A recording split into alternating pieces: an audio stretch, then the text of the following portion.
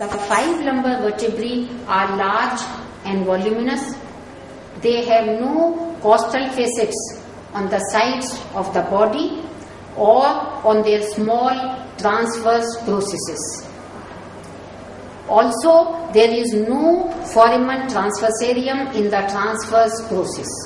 So, it is easy to identify the large lumbar vertebra. Transverse process is small and has a supplementary mammillary process. Spine is wide. Vertebral canal is big.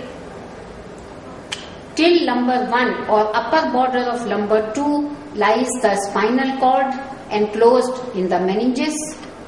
Thereafter, vertebral canal contains chorda equina, phylum terminale enclosed in the 3 meninges. Each lumbar vertebra makes 6 joints, one with the body of the vertebra above and other with the body of the vertebra below. 2 joints with the articular processes of the vertebra above and 2 joints with the articular processes of the vertebra below. So it makes 6 joints, half the number of joints compared to those of the thoracic vertebra.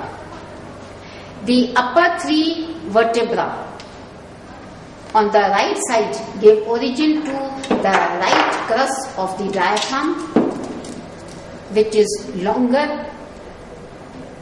while the upper 2 on the left side give origin to the left crus of the diaphragm, which is shorter. The curvature of lumbar vertebra is convex forwards as the discs are thicker anteriorly and thinner posteriorly.